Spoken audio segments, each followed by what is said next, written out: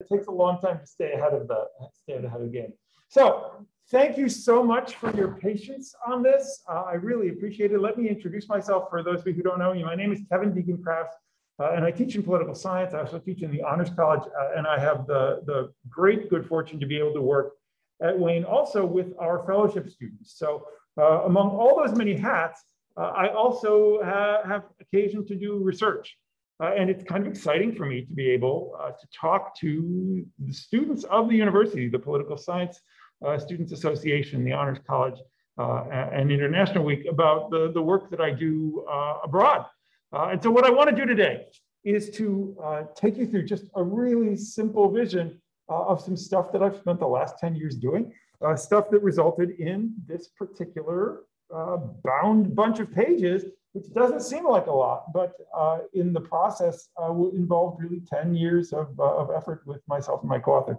But let me start just with thank yous. I really want to thank Devin Reynolds. Actually, hold on just a second. There we go. I want to thank Devin and the Political Science Students Association. You all have done an amazing job. The organization ebbs and flows, and it is certainly under a flow forward under your leadership. So thank you for making this possible, for giving me the idea to want to do this. Thank you to John Brender and the Office of International Programs. Thank you to the Honors College for making this part of their Honors Author Series. So thanks to all of you, and thanks to all of you at home. There are a bunch of you there. So it's nice to see everybody and hopefully to be seen and heard as well. So thanks to everyone. And I want to thank someone who's not here. His name is Tim Houghton, and he is my co-author. I wish all of you in your life the same kind of good fortune in finding someone to work closely with, someone who both thinks enough like the way you think to be able to work together, but differently enough that you can actually be productive and learn from one another. Someone who is kind enough to allow that mutual relationship, and tough enough when the deadlines are coming to say, you need to hand this in. My particular problem. So I want to thank Tim. He's not here, but he is here with us in spirit. He knows I'm going to be talking today. And anyone who wants to talk about this, send me an email. I'll connect you with Tim because I know he would be glad to discuss this as well. So what I really want to do is to talk about this particular book. And I want to try and talk about it in a way that isn't as dull as the actual book. You know, when by the time you get to a book this long, and by the time you get to a press like Oxford University Press, these things have to be pretty academic, pretty scholarly. I used to write well, now I write accurately. But what I'd like to do actually is to try to do a mix of both and talk a little bit about what's in this particular book. And one of the nice things actually our press allowed us to do was to be a little bit creative in some of the stuff that we did. So I'm going to move this really quickly. There we go. And they actually let us start the book with a story. So literally the opening of the book, kind of a bedtime story. So not to put you to sleep, but let me start the way the book starts. Because we start, once upon a time, there was a king who created a new political party, which he named after himself. He promised to clean up the country's politics. He won more votes than anyone else and became prime minister. But politics didn't become much cleaner. And he didn't win as many votes the next time. Almost no one lived happily ever after, except for his bodyguard, who created his own political party, promised to clean up the country's politics, won a lot of votes, and became prime minister. That's the first paragraph. We go through 4 more paragraphs about different kinds of people who did the same kind of thing. So in addition to the bodyguard, in a different country, there was the game show host. The game show host who ran ads that depicted he and his fellow party mates as criminals, as madmen, as vampires, and as prostitutes. The top one says, we'll give the general, the procurator general something to do. The second one says, help us enter this ship of fools. And it's a picture of the Seimas, which is the Lithuanian parliament. The third one says, we'll fight for you tooth and claw. And the fourth one says, we won't steal from you. We can earn our own money. All of these are a political candidate running for office who took second in that country's election. At the time when we saw these, we were stunned. We'd never seen anything like this, but we kind of knew it was coming because we'd seen a bunch of other people do similar stuff. So in addition to the game show host, there was the supermarket chain manager, and there was the magistrate, and there was the comedian, And in fact, the comedian followed on immediately after the apolitical magistrate, and there were others. There was the rock star, and there were the investigative journalists, and there was the TV psychiatrist, and on and on and on. We could list all the different kinds of people who became politically prominent, who won political office, sometimes became heads of government in countries throughout the region that I study, which is Central and Eastern Europe. So this was the story as of the time that we finished the book. And fortunately for us, but unfortunately for the people of the countries that we deal with, the story didn't end with these particular stories. We would have been very happy to have noticed a phenomenon of a particular time, to have that phenomena go away and never appear again. We could deal with our book as a kind of historical artifact. But in fact, since we published this book in late 2020, in the same country where there was the bodyguard, there was this guy and his political party. He's a talk show host and rock musician, got the most votes of any political party in Bulgaria. And 6 months later, because he couldn't form a government and there were new elections, he was replaced with these guys, one of whom was apparently a John Travolta lookalike. And these guys who were out of nowhere, also a new political party, have never held elected office before. All of this happened in the country of Bulgaria, but we found that this has happened all over Central and Eastern Europe, and in fact, all over the world. And this was the story we sort of set out to tell. So we looked at the region that we care about very deeply, and we saw something weird was happening. So this is what I want to do today. I want to talk very briefly, and actually more briefly than I would have because of the time we took getting set up today. But I want to talk about actually what we did as scholars, as researchers, very quickly about that. I want to talk about what it was we found. So what's the substance of what we found? And I want to talk about why we think it's important. We need all of those elements. And in any presentation by an academic, you really need to probe them as to why, how did you get the results that you got? What is it that you found? And why should we even care? So let me start with this question of what we did. And the biggest thing we did, and for those of you who are interested in this kind of work, I really recommend to you simply going places and talking to people. This is the core of what we do as academics. Obviously, we have a method for how we do it, who we choose to talk to, and so on. But frankly, going to political party offices, this was an office I frequented quite a bit during the 2000s, going to political offices, making appointments with people, sitting in their offices. In this case, sitting in their offices over multiple bottles of wine until by the end of the conversation, neither of us were fully cognizant of what we were doing. But lots of great things came out and lots of interesting things that I wouldn't have expected they'd tell me happened because of that. But we didn't just go to the big ones, we went to the small ones. And we also supplemented that with a lot of book research, data research. So quantitative data, we looked at the electoral websites of every single country. We analyzed the data in detail. We even went a little bit further and used computer simulations to try and understand the dynamics that we were looking at. So what we would call this a mixed methods approach, a lot of qualitative, just discussing conversation, a lot of quantitative work where we calculated things and tried to figure them out, and even some additional sort of speculation and simulation.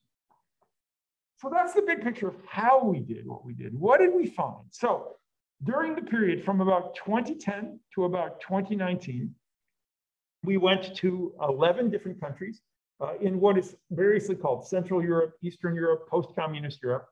And we went to all 11 countries in that region that were then part of the former Soviet bloc and are now part of the European Union. And so for practical purposes, that means it's Estonia, Latvia, Lithuania, it's Poland, the Czech Republic, Slovakia, and Hungary, it's Slovenia, Bulgaria, Romania, and Croatia. So those are all the countries that we went to. And we talked to every single political party in every one of those countries, which is actually slightly harder than it sounds, because when we went there, the parties were different than when we finished. So we had to go back around and check again. But every single one at every visit, we talked to somebody from every single one. And in many cases, multiple meetings, 5, 10 meetings with some of the more interesting parties. What did we get out of it? Well, we found really 3 different kinds of things. And so here's the first thing I want to say. Well, first thing we found was patterns. So the political party systems of these countries are really complicated, and you'll see how complicated in just a minute. So the first thing we had to do was just figure out what the hell was going on. In order to do that, we actually drew maps. Some of them were actual physical maps of spaces, of places, and some of them were maps of how parties exist, so kind of infographics. but we needed these infographics for us to understand what was going on. So we created party maps to understand those patterns. And here's an example of a party map. And you can see from the little button down in the corner, this is the party map of the United States. This is the simplest possible party map that you could make. Each one of these lines going across, every color represents a particular political party, and the width of the line represents what share of the votes they got at any given time. So sometimes in the United States, Democrats get more votes than Republicans, sometimes Republicans get more votes than Democrats, and it sort of oscillates. It cycles back and forth. Not very interesting, no real reason to make a map for this. It gets a little bit more interesting when we go to my colleague Tim's home country of Britain. So in Britain, you actually have a Conservative Party and a Labour Party and the Liberal Democratic Party. And also you've got the Green Party, you've got the Scottish National Party. So there's a little bit more complexity. And you've got the UKIP Party, which favored Brexit. Later than that, the Brexit Party. You have parties sort of splitting and merging with one another. So it starts to get a little bit more interesting. But this is nothing compared to Slovakia. This is Slovakia's political party system over time. As we go from 1990 to 2000, every one of these is a political party. Every one of these is coming and going. And I heard an oof from all of you. Slovakia is not the most complicated one. This is Bulgaria. And this is Bulgaria's political party system as of a week ago. This is Bulgaria's political party system as of a Sunday. So you can see every single one of these is a political party. And every time we see something sort of emerging, disappearing, it's a signal that something is going on, that parties are coming and parties are going. This is way too complicated for the human brain to deal with. I can barely deal with it. So we actually sort of simplify it down. So we take all the labels off, take all the colors off, and you can see what it looks like. And what we did with these maps was to sort of try and use them to figure out where there were significant events. So once we organize it like this, we can actually say, okay, where are the births? These are all parties that are born in Bulgaria. And every one of them had to have at least 1% of the vote. In the United States, that was literally 3 parties, and sometimes not even the Libertarian Party. In Bulgaria, over this period, you see there are about 60 different parties that were born with at least 1% of the vote, and many of them born at 25, 30% of the vote. In one case, born at 42% of the vote. And these are the deaths. So a couple weeks ago, we had Halloween. This is worse than my neighbor's over-decorated Halloween lawn. But all of these represent a party that, and you can see a substantial share of parties that were born were dead. Sometimes decades later, sometimes a year later, sometimes a couple months later. So we get this mixture of birth and death. And to use our story metaphor, it doesn't always go well for those particular parties. And that leaves us with the parties that are currently alive. Now, actually, I haven't updated this for Sunday's elections because some of the parties here are dead and there are some new ones in addition that aren't on here. But you can see that some of the parties were born a long time ago and continue to survive. So parties down here that really were at the very beginning, although these parties, actually this party suffered a significant loss in the most recent election. And some of the parties were born just a few months ago. And literally the party that got the most votes in Bulgaria's election on Sunday was founded less than 2 months ago. So 25% of the votes starting from 0. So it's basically, you know, if it were a car, it would be 0 to 100 in about 2.5 seconds. This is what we see when we look at Bulgaria's political party system. And Bulgaria is on the outer edge, but it is by no means unusual. And you saw Slovakia, but I could put Czech Republic or Poland, Lithuania, Estonia, any of those countries, they would fit in that space. So we did this and we found a lot of patterns. And then we actually systematized those patterns. We used quantitative methods to actually calculate the average age of political party systems. Unlike all of us who are getting older at about a year every year, the political party systems of these countries are getting older at about 9 months every year, 6 months every year. In other words, the country's getting older, the democracy's getting older, but the average age of political parties, because there's so much coming and going, the average age of the party system doesn't get that much older. And in some cases, we've actually seen party systems get younger after an election as older parties die and new parties pop up. It's a pretty remarkable phenomenon. So then, having seen this, we tried to dive in to the actual political parties that we were seeing and the ones that were appearing and disappearing. So what we did was to analyze these and try to figure out what did they have in common. And we found 3 things. First thing we found was lightweight organization. In other words, these parties were built around social media. They were built around followers. They were built around pages. What they were not built around was offices in particular places, was membership, were events in physical space. So they were very much virtual organizations. They were very much organizations that existed in the cloud, that existed out there, but not organizations that necessarily existed in the physical world in a way that people would encounter one another. In many ways, these parties sort of predate COVID. Like the universe of these parties is the universe of Zoom. It's the universe of everything that we did at this university in the last year and a half, and not what we're doing now here, and not what we did before COVID. The second thing we found about all these parties is that they dealt with new issues. So most political parties, most of the time, deal with things like money, taxes. How much do we take in? How much do we spend? Or they deal with questions of identity, ethnic majorities and ethnic minorities, racial majorities and racial minorities, cultural majorities and minorities. In this case, what we found is that most of these new parties, they stayed away from those kinds of questions. So they would answer questions about where are you, left or right, with things like, we are neither left nor right, but forward, which doesn't really mean very much. So they didn't really have any questions about economic questions in many cases, or the party that just won the Bulgarian elections say that they believe in left-wing results with right-wing policies, which if you believe that that means anything to you, there's a new party I could sell you probably from one of these countries. So if they didn't really respond, they didn't talk about that, what did they care about? Corruption. Corruption was the thing that almost every single one of these parties positioned itself as an anti-establishment party, a party that would throw the bums out and replace them with a better alternative. And because the parties were new, they could say, look, our opponents have a track record of corruption. They've stolen from you and stolen again. We're new at this. We don't have that kind of track record. And so we're going to clean things up. In some cases, they had actual credentials for cleaning things up. In other words, in other cases, their credentials were simply not being the guys who were in power at the time. Third thing we found was dominant celebrity leaders. So these parties tended to have individual political party leaders, and sometimes the party was built around them to such extent that the party was actually named after the leader. So in many cases, there were parties named after particular leaders, especially in the Bulgarian case that we saw. In the most recent Bulgarian elections, there was a party that chose not to name itself after the leader, but after one of his songs, for example. So we get this kind of, they're very focused on the leader, and there's no real way to get the leader out. Whether the party's named after these leaders or not, there are no mechanisms for removing them. And in the country of Slovakia, where I studied, until about 3 months ago, every single party in parliament was led by the person who founded that party. Not a single one of them had ever experienced a single change in leadership of the party. So they are focused around these leaders, and these leaders are quite often, not always, but quite often celebrities.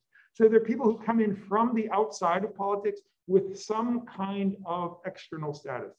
Either they're super rich, or they're super famous in some way, or they have some particular characteristic, some particular aspect. And many of them, not surprisingly, were involved deeply in media, old media or new media. So we see, for example, the people who I mentioned, the television journalists, the television newscasters, the television psychiatrists, the actors. We see rock musicians, quite a few musicians, especially in Southern Europe.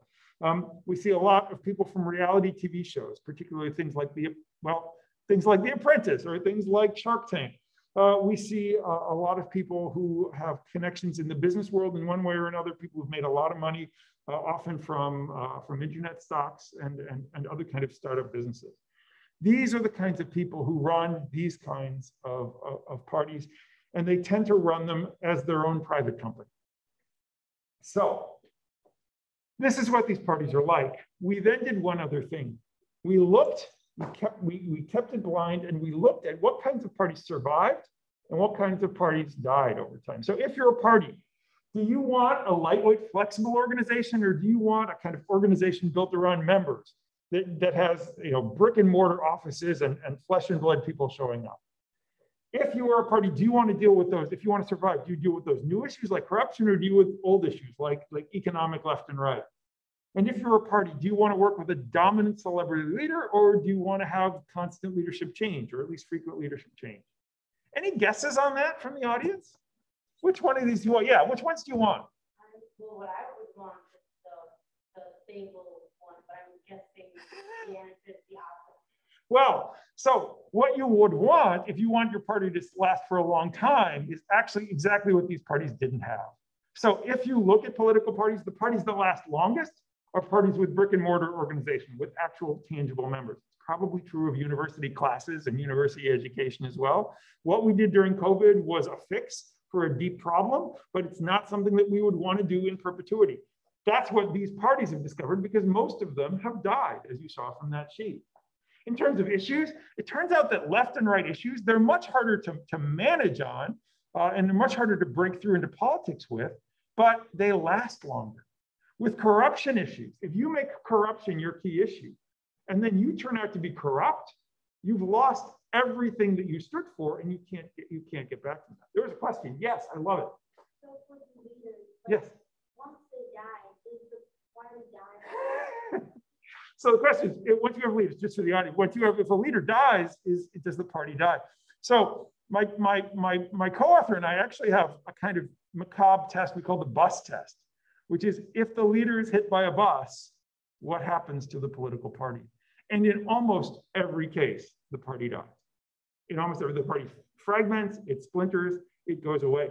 And sometimes you don't even have to wait for the bus. We all know about waiting for the bus in Detroit because it takes a long time. You don't have to wait for the bus, because in many cases, that leader will not die, but prove to be really corrupt. So the game show host, for example, who ran on the platform of keeping the attorney general really busy prosecuting corruption, 3 months after his election was photographed in Lithuania's hottest night spot with the family of the leading mobster of Lithuania. So all it takes is for you to prove that you are just as bad as the other, or even almost, or even get a sheen of looking as bad as the other guys, and it can drag you down. Now with this third one, a dominant celebrity leader, it turns out that that one wasn't as conclusive as the others. In other words, sometimes a dominant celebrity leader can stay strong for a while, can keep a party up or keep it at a plateau for a while, but one of two things happens. Either something happens to cause that leader to be corrupt, and if the leader can't be severed from the party is going to go down with the leader. Or if the leader can't be severed before the leader is severed from this mortal coil, then the party is going to fall apart after that leader's death, because they almost never leave the party in a position where they've got an appointed successor and so on. So it's a really good question. So if you want to live for a long time, you don't do what these new parties do. If you want to live for even a medium amount of time, you don't want to even do you can live for a medium amount of time with a dominant celebrity leader, but you can't live in perpetuity. You can't live more than one generation. So we're seeing two kinds of parties that emerge here, two kinds of new parties. The flash party that emerges and disappears, and the generation party that emerges, lives as long as its leader stays politically active, and then disappears. But we have seen very, very few cases of parties that have managed to fix all three of these problems, to convert themselves into the kind of party that lives long. So that's what we found there. There's one other thing that we found, and this actually maybe isn't the most important thing, but it's the thing that we didn't expect to find, but that we think is actually one of the more interesting things that is relevant here. Because what we found was that there were relationships not just between these parties, but between different parties over time. And let me give you an example sort of what that means. All of the literature on new political parties relating to Western Europe, and I will say, if anyone's studying political parties, almost everything that we do to study political parties was written by Westerners in the 1960s, 70s, 80s, which was a very unusual time. At the time they were writing it because they were Western European, because they were white guys, they assumed that that's the way the universe naturally was, because of course that's the universe that they lived in. But it turns out that that kind of period of stability that Europe saw during the Cold War period was actually quite unusual. So almost all of the basic models and theories are built to expect stability, whereas in fact, we should expect instability. At least that's what we think we're learning. So all of those old models said that one of two things happens with a new political party. Some cases, the new political party appears, it maybe succeeds for one election, it disappears, and all the voters go back to where they were before. And it's kind of like you throw a pebble into a pond, it creates some ripples, but then eventually you really can't tell the ripples are there anymore. And we've actually seen this in the United States. So we saw this with the People's Party, the Progressives, with the States' Right Party, with the Reform Party. This has happened in the United States. Parties come in, they do well for one term or for one election, and then they kind of disappear and they don't sustain themselves. The other thing that happens to political parties is they come in and then they stick around. Now, the last time this happened in the United States was so long ago that the party that did that is now considered one of the two mainstream parties, obviously. But so parties come in and disappear, they come in and they stick around, but there's no medium ground there. What we found was something different. We found in many of the countries that we were looking at that parties would come in and they would die, and their voters wouldn't go back to the established parties. They would go on to a new party, which would die. And the voters would go on to a new party, which would die, go on to a new party, which would die, and so on. So we call this subsystems because what we see is a kind of relationship among various parties over time moving forward. So in the country of Slovenia, for example, the party Zarez was replaced by two different parties, Positive Slovenia and the Civic List, which was replaced by the party of Miro Cerar. So you can see the name there. Miro Cerar is a guy's name. Interestingly, when Miro Cerar stopped being popular, they actually changed the name of the party to the Party of the Modern Center. So same initials, just different name. And that was replaced by the party of Marian Šarec, another party name. They haven't changed that party's name yet to something else because Šarec remains sort of moderately popular. But we'll see what happens in Slovenia. Slovenia's elections come up next year, and we're fully expecting something else to happen.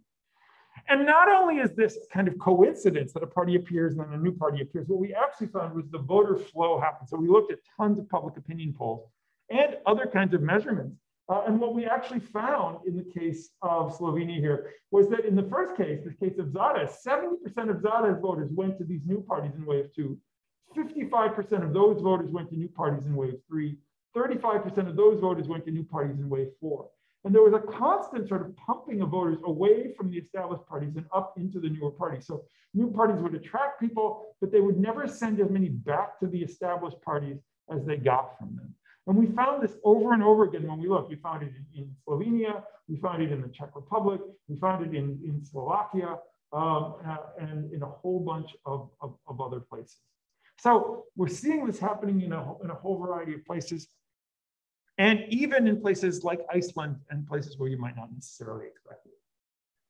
So we found this really complicated framework. We found that new parties are different than old parties in ways that cause them to die sooner. And we found that when they die sooner, they bequeath their voters to newer parties, and that the cycle keeps going and going and going. Why would anyone care about that? I mean, if you live in Bulgaria, you should care about it. If you live in Slovakia, you should care about it. But why would any of you care about it? And this is honestly a real thing that I think we as academics should try and think about from time to time. Like, what's the relevance? It's not that what we do is strictly about relevance, but it's important to say, is there any way that what I'm learning here can help make our lives better as a species? It's not the goal of what we do necessarily, but it can be. And if you can do both things at the same time, then we should do them. I think there are a couple of reasons why I should care, because first of all, it's not just happening in Central Europe. When we looked closer, we found this all different spots in the place that we were studying, but we found them in a lot of different places. So we found them in Japan and South Korea. We found them in Taiwan and the Philippines. We found them in Thailand and in India.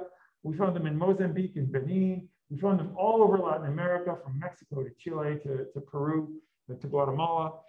And you might say, the United States? Like, where's this happening in the United States? Now, you might be thinking, I know what he's talking about. He's talking about Andrew Yang's choice of a third party. This isn't actually what I mean. I mean, you know, best of luck to the guy, but do we really expect that this is going to go anywhere? Maybe it will. The Onion actually satirized it by saying that he was going to find a fourth party because the third party didn't take off. But this isn't what I mean. When I say that this stuff is in the United States, I think third parties come and go. The United States has a winner-take-all electoral system that is very hard to create new parties within, at least new competitive parties. But Do these things look familiar to you? Have you ever seen these in your own country? Where have you seen them? Can you think of any politicians who do this talk about this kind of stuff? Oh yeah, kind of. I mean, I would say, maybe Bernie's more comfortable like that, but I would say both Trump and Sanders in very different ways, especially the new issues of corruption, especially the sort of celebrity that they develop. Anytime you can get a meme, this kind of meme effect from a candidate, you're dealing with a celebrity leader. And by lightweight organization, they don't mean no organization. They both did stuff, but they didn't do stuff in that traditional way. Right? Trump's campaign was really going around holding rallies and airport hangars. Right? Bernie did a lot more, had more kind of robust organization than Trump did, but it was still a different kind of organization built around different modes of organizing. And I would say this kind of stuff pops up a lot. That AOC has a lot of characteristics of a lot of these leaders. Ted Cruz and Josh Hawley have a lot of characteristics of a lot of these leaders. People like The Rock or Mark Cuban say they're going to run for president. They're not going to run alone. They're going to run within one of the two major parties. And so what Tim, my colleague, and I argue is that while we may not see a bunch of third parties, fourth parties emerging in the United States, what we increasingly see is that the major parties are vulnerable to capture by subgroups within those parties that look a lot like these parties from Central and Eastern Europe and other places around the world. And we argue that's kind of worrisome because of the nature of these parties. And this is the last thing that I'm going to say, because we found that there are some issues or some problems, not just in their life expectancy, but with the parties overall. So one of our gurus, one of the people in our field who we have the most respect for, is an Irish political scientist who died just a few years ago named Peter Mayer. And Peter Mayer said that when we look at parties, and really not just from a political science standpoint, but from a do they do the job standpoint, that parties need to have two features. And they need to have them both at the same time, even though they're not entirely consistent all the time. And the first one is that parties need to be responsive. They need to listen to what people say and they need to do something about it. That's what it means to live in a democracy. And they need to be responsible. Parties need to think seriously about the society in which they live and what it needs, regardless of what they need in their own short-term political development, if the democracy and the society are to survive. We really do need that. So we need some kind of balance. If you can be both at the same time, if what the people want is actually what the society needs, you're in great shape. If they're at conflict, you need a little bit of both. You need some responsiveness to make sure you're not just going off and doing whatever you think without listening. And you need some responsibility to make sure that you're actually paying attention to the deeper, broader needs of society. In Eastern and Central Europe, the coming of these new parties was oftentimes heralded as the beginning of a new era of responsiveness. These parties said that we're going to remove the corrupt people who are there. We're going to get citizens back involved again. And even if we don't get rid of the old establishment, we're going to force them to compete again. We're going to force them to enliven their campaigns. They're going to have to get serious about this and not just be complacent the way they've worked. So in theory, new parties actually bring a lot to the game. They can create a more responsive system. That's the theory. In practice, what we tended to find was that those parties were just as likely to become corrupt as the ones that had come before. They often just disillusioned the citizens. So they ran on an anti-corruption campaign and then became corrupt. And then people, instead of getting re-energized for multiple elections, thought, oh God, they're all the same, and disengaged from the political system. And when they did win, it's not like they re-energized the establishment. They often became the establishment that they were fighting, and they tried to put a lock on the system to keep other parties from competing.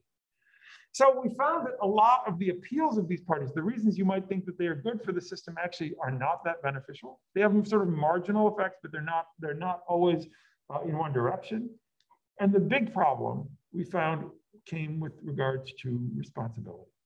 Because what seems to happen with these parties is that they don't live long enough to actually achieve goals in the long term. And in fact, because they begin to know that they're not going to live very long, they begin not to have long-term goals at all.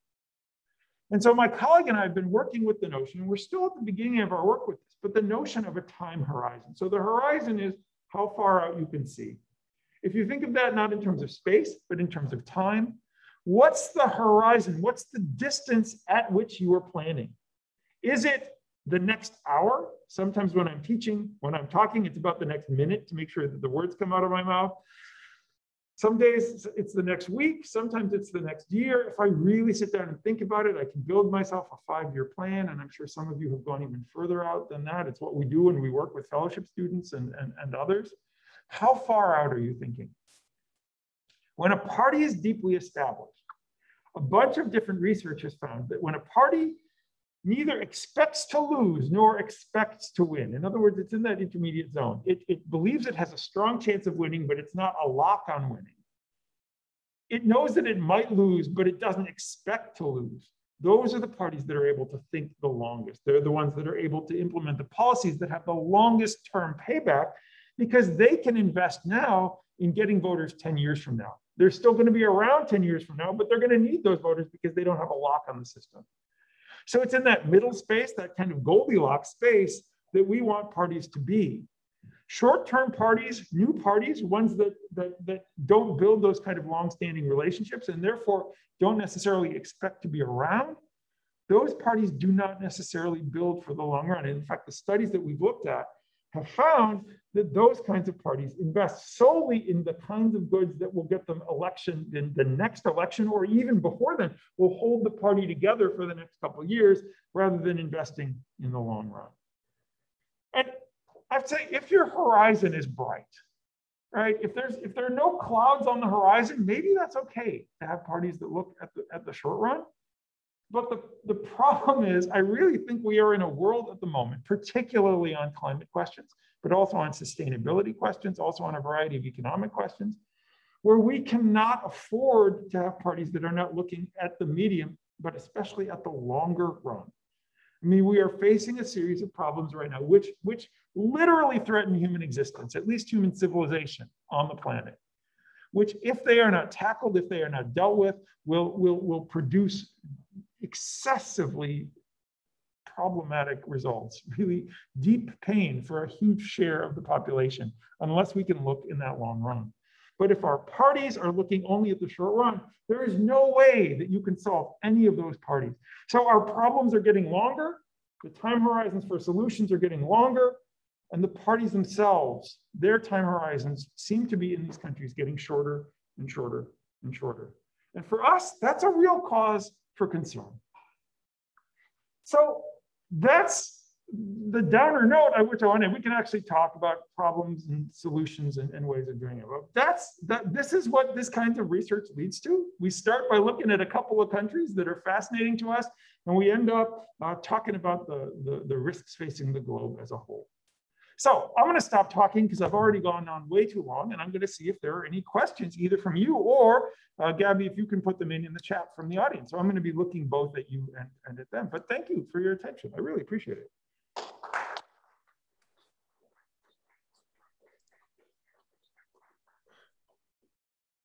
Any questions? Well, hey, Professor Deegan-Krause, I'll ask one. Okay.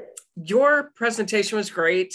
I didn't find any of your results to be surprising. I mean, everything that you said made perfect sense, but I'm so glad to have real data from you to back it up so that I'm not just talking smack with my friends. So if everything to me seemed, yeah, that makes good sense, was there anything that you and your colleague found that really surprised you? Or did it just confirm what you said? Up on the main screen here, hold on just a second, so that people can know that you exist. Wait, that's not it, hold on. Hold on.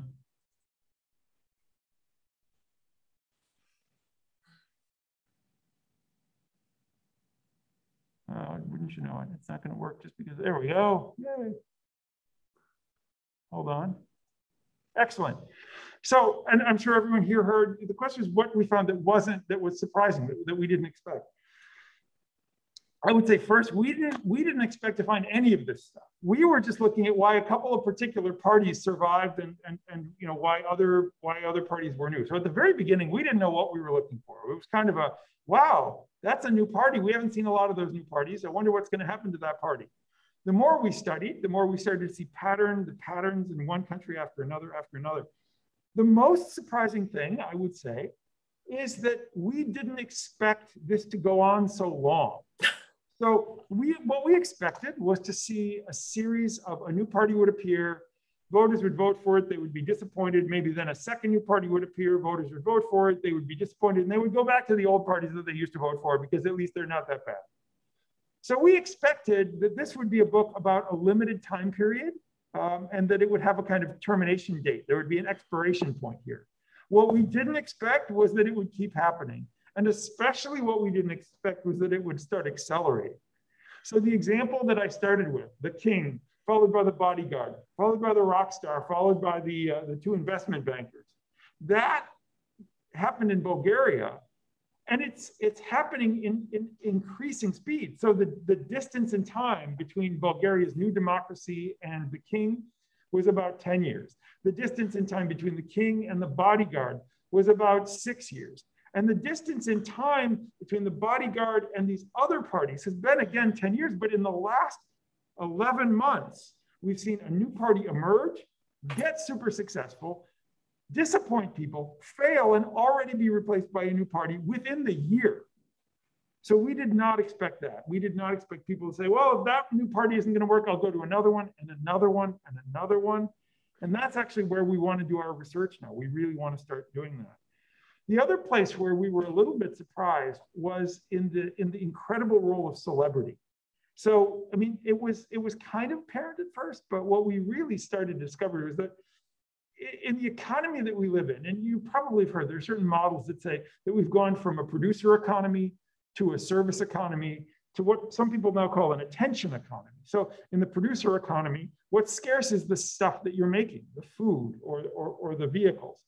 In a service economy, you have those things, and what's scarce is the actual services around them. So that's really where the attention goes. And when you go one step further, in an attention economy, what's scarce isn't the ability to produce stuff or the ability to talk about it. It's the ability of our brains to process all of that information.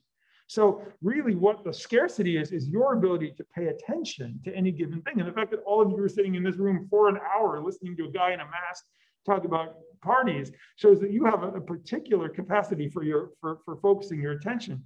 But these days, most people are bombarded all the time. If the attention is the scarcest commodity in our society, which some people argue, then the one thing that gives you an incredible advantage in that is the ability to come in already famous, the ability to come in already able to bring eyes to screens so that you can cut through that attention deficit and make that attention. So what we've seen, the number of rock stars and television personalities and social media stars, that's been kind of striking to us. It's maybe not as surprising, but it is notable how much is happening. Does that get at the kind of question you were asking? Definitely, it makes a lot of good sense. Thank you. I'm not saying it's a good thing, but it's what we're no, but you make it easy to understand. Any other questions? Yes, John. I'm wondering if you have any data or predictions of a long-established brick and mortar party that suddenly, for lack of a better word, hijacked by an individual, and the aftermath, or what happens after? So you're clearly speaking about the Spanish Partido Popular. No, you're speaking. Yeah. I think there's a particular party you may be speaking of. No real data on that. I mean, what's interesting about the United States, and I assume you're talking about the United States. What's interesting about the United States is that almost not only the election rules that we've got, the winner-take-all system, but all of the underlying sort of social conditions, everything is really geared toward only having two parties. It's very hard to do anything that looks like a third party in the United States. But when that new party starts to behave like one of these new parties in other, when that old party starts to behave like one of these parties that does newer stuff, I mean, I think you can look at the time horizon of the party in question, and you can see how really, really short it is. That it is willing to sacrifice even things like fundamental acceptance of democracy, which it might need sometime down the road, in order to actually achieve goals that are right now and of the moment. So the theory says that should work to the detriment of that party. But the United States is an outlier in this case, because in one of those other countries, that party dies, it disappears, and it's replaced by a new one. In the United States, there's so much partisanship around that party that the party seems to be able to act with a short time frame with relative impunity, at least for the moment, because there's no alternative, right? Going to the other party means going to a completely different set of ideas, which, even if you could accept some of those ideas, you can't stand the tribal identity that would mean voting for the other side. So it's kind of a worst case scenario when you have a party that behaves with the short-term time horizons of a new party, but has that long-term kind of social loyalty of an old party. We don't have any models for that. I mean, we are the test case for that. And I don't like being the guinea pig, but that's where we're at. That's a great question and very well formulated. Yeah. So when a party comes in and they're new and then it dies and then it gets replaced by another, is it fair to make it seem like it's trends in social media? Yeah. Absolutely. And this is actually where our research is going. So we're going to start to look at social media forms of organization, and we're going to start to look at the dynamics that are present in social media. It's interesting, you also see it in corporate dynamics now. So you see a lot of firms being started with the goal of being purchased by a Google, or startups that don't exist to become the next Google. They exist so that they can be bought out by Google, right? So they don't build for the long run. They build to get their product into beta, and then they figure they're just gonna, they're just gonna sell. But what you're describing in terms of social media trends, in terms of even the forms of social media that come and go, as we move from MySpace to Facebook to to Instagram to TikTok, or however, even the forms have really short lifespans. And I think we're seeing the same thing. To be fair, I think we're seeing the same kind of institutional rotation in almost every sphere of life. That institutions are no longer as durable as they used to be. The next book we're thinking of calling the politics of fluidity, because we really feel like we are in a kind of churning space where there really isn't a lot of solid ground, that one thing constantly gives way to the next and the next. So I don't think what we're finding is in any way new. We're among the first people to try and think systematically about political parties in this regard, but there are tons of other scholars. And one of the great things that we've been able to do over the last year since we finished the book is to start looking at all of the other literatures, all of the other specializations that are studying the same kind of thing, and to learn from them. So some learning from psychology, learning from media studies, learning from business programs. That's been really instructive for us. So absolutely. Yeah. I want to add on, it reminds me of the quote you said in one of your lectures, about that history repeated. Yeah. And it seems to be speeding up in a way, right? It's not just sort of repeating itself and coming back around, but new things are constantly churning, constantly moving forward. There are a couple questions in the back. Yes. In regards to voter turnout, what effect does that have with the growth of these parties? Is that increasing voter turnout, or is there more apathy towards the system? That's a fantastic question. And so we've done some preliminary work on this. One of the hard things with voter turnout is there's so many factors that affect voter turnout that it's hard to actually say in any given election, was it the new parties that affected voter turnout or not? So we have anecdotal evidence that in some elections, we see spikes that seem to be related to one of these new parties and not to anything else that we can find. But those don't seem to be sustained at the very least. So we did try to run a variety of analyses of this, and we found a kind of null result. There are certain elections where we think it was responsible. In Bulgaria, for example, we see certain peaks. But in the most recent Bulgarian example, actually we saw a decrease in turnout. So it's not exactly, it's not clear. At best, the effect is very positive or very small, positive, small, or kind of non-existent. There are some other questions. There's another one in the back. Yes. I have a question about your view on how social media, I would think, would be the accelerant of the political party kind of deviating. Right. So social media kind of pushed everybody into a realm where things were quick, ready, Right. And so you think that that would reflect like how you said all spheres of life. Do you see that in your study? Yeah, I mean, I think, well, so one of the things that I think we see is that content generation, getting in front of people is so much easier than it used to be. It takes so much less money. It takes so much less effort. It takes effort to sustain it, but it doesn't take that much effort to start with. So if you can get a dose of celebrity, if you can get, and you know, and a lot of that we see that. I mean, when you look at TikTok, it's luck, right? Who gets sort of, you know, mentioned by whom, and kind of forwarded by, you know, by which particular channels. And people are fighting for those little moments of visibility that then spiral. One of the interesting things that we've started to see is these kind of runaway cycles, these positive feedback loops where you get some visibility and that gets you more visibility and more visibility. So you can start with 10 different people with equal quality, equal kind of influence, but one of them, by getting just one millisecond ahead of the others, ends up with all of the results. And so I think that kind of dynamic of those spirals of positive feedback that we see in social media in terms of people getting attention, things going viral, the so-called long tail, you know, where some are extremely popular and the rest. I think those kinds of patterns are things that we see. I'm not saying it's only because of social media, because I think there are other dynamics going on, but it certainly resembles patterns that we see in social media. Does that get at your question? Yeah, it does. And I also wanted to ask, have you ever seen a celebrity in Central Europe have his party or her party die and then revive another party to gain power, or they usually their party dies or they die or just not? Right, not physically die. Yes, there have been a couple. So actually in the Czech Republic, there was a businessman named Tomio Okamura. Okamura actually is a Czech Japanese, and the Czechs are kind of xenophobic. So it was kind of surprising that he could do this. But he was a small businessman. He had worked on kind of Czech Japanese tourism and built a nice travel agency. And he ended up on the Czech equivalent of Shark Tank. He created a party on the basis of that fame, called the Dawn of Direct Democracy, proposing that they should have referendums on every basic issue.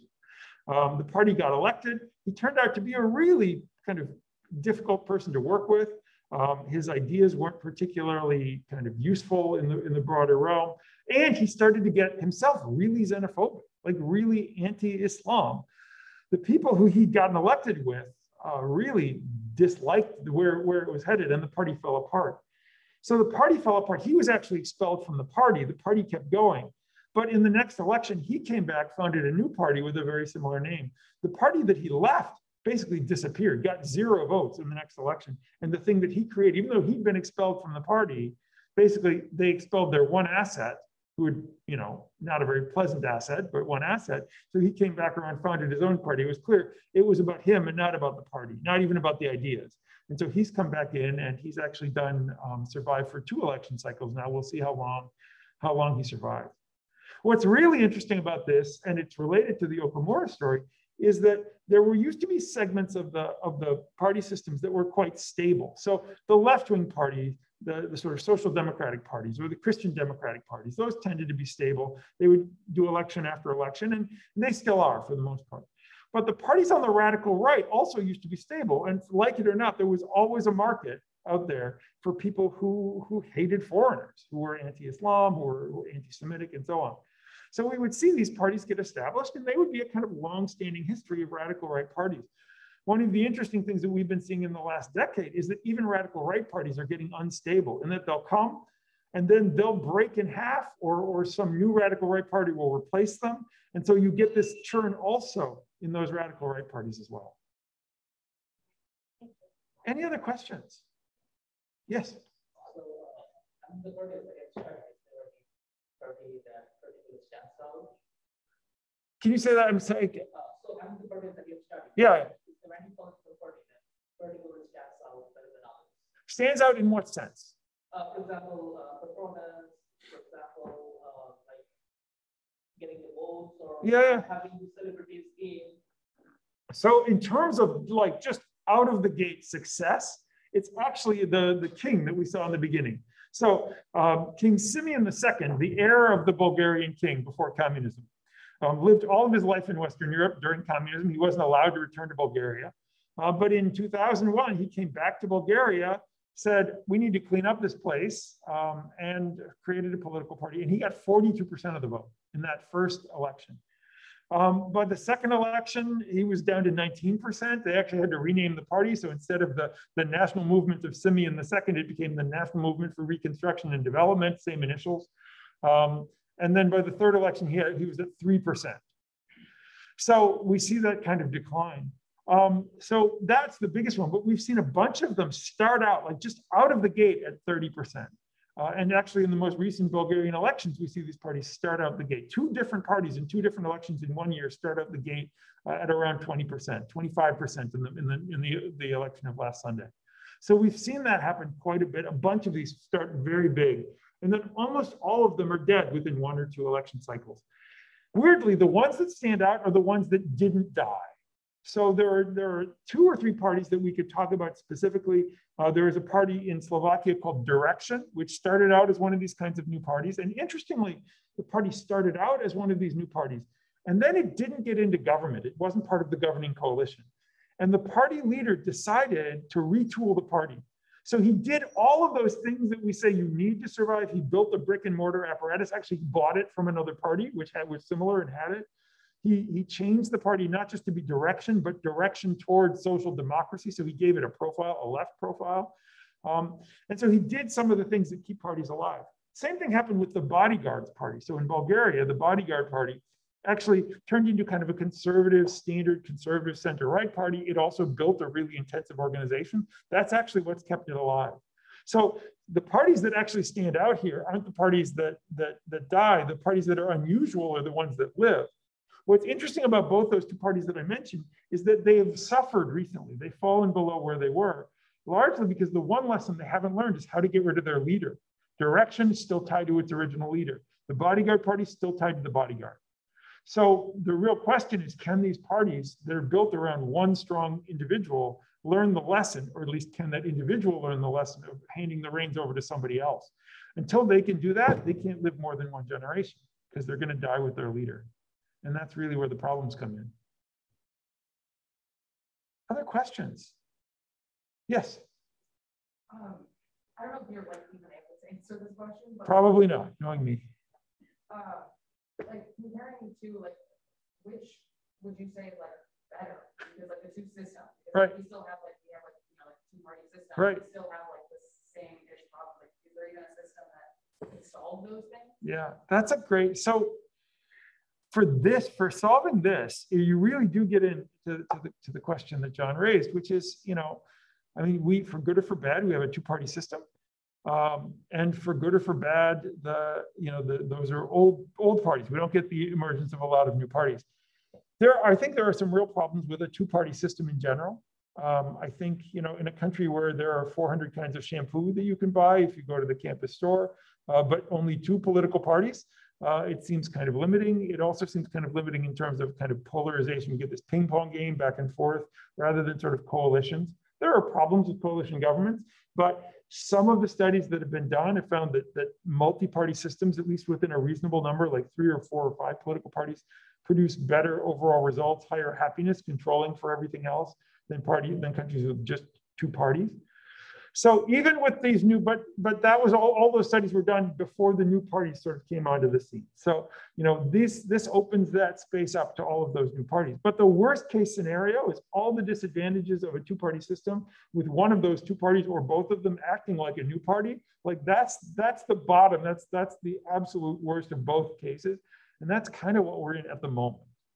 So, I mean, I think if I were to rank them, I would rank sort of old style, stable multi-party system, and then maybe old style, stable 2-party, or rank that equal with new style, unstable multi-party, something like that.